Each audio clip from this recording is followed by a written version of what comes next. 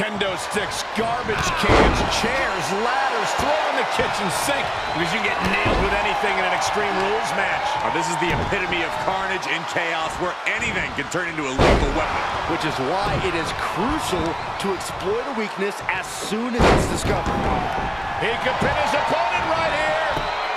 And he manages to kick out at one. Just using the adrenaline to stay in the match. We're no closer to a winner just yet.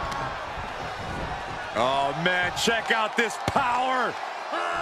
Gorilla press slam.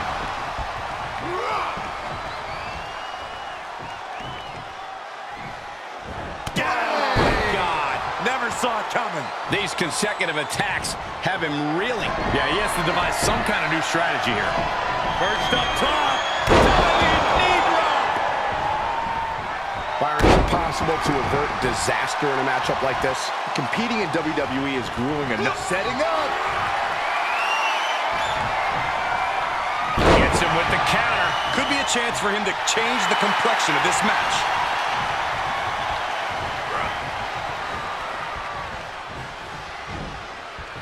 Oh, merciless knee to the face. He just barely dodges.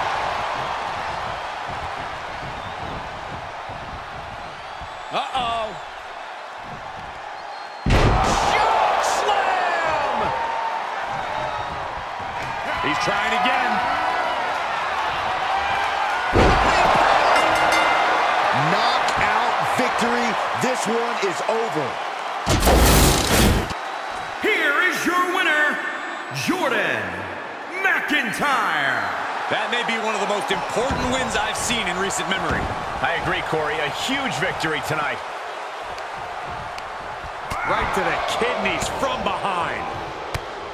That takes them down. That holds back Cedric's attack. Look out! Perched up top. Whoa, look out. Fishing for something beneath the ring. A baseball bat? With a weapon like that in play, this is not going to be good.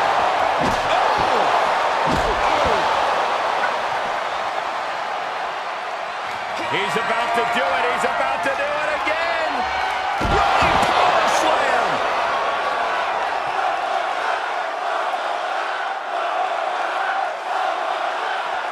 He's getting a huge boost right now from all those chants.